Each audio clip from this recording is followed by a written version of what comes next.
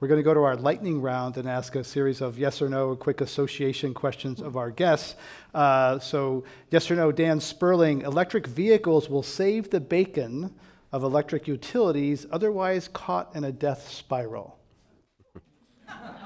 No. They will be successful, but they will not for the... They won't save the utilities. Kathy Reheis-Boyd, you are happy Senator Pavley is termed out of office. No. No. I have to say, I always offered the oil companies an option. They could have bought out my contract. I could have lived in Hawaii. No. Which we didn't take. So SB 32, see what happens. You can say anything you want now, can't you? I know. She's very sweet right now. Yeah.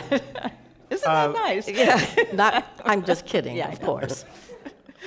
I've actually enjoyed the relationship, but as former Senator Sheila Kuehl always told me, you can always be gracious when you win. Fran Pavley, oil companies extract fuel from the age of dinosaurs, and if they don't adapt quickly, some of them may become dinosaurs themselves. True.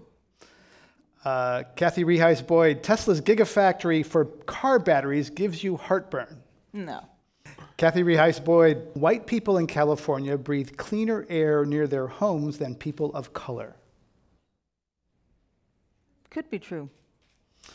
Dan Sperling, when it comes to fighting public interest in cleaner fuels, Chevron is the new Exxon.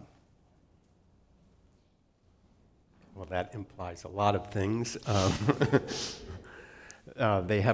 Chevron has not been supportive of biofuels.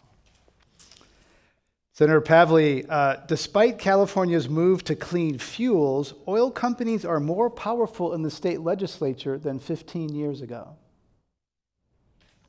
Yes, true.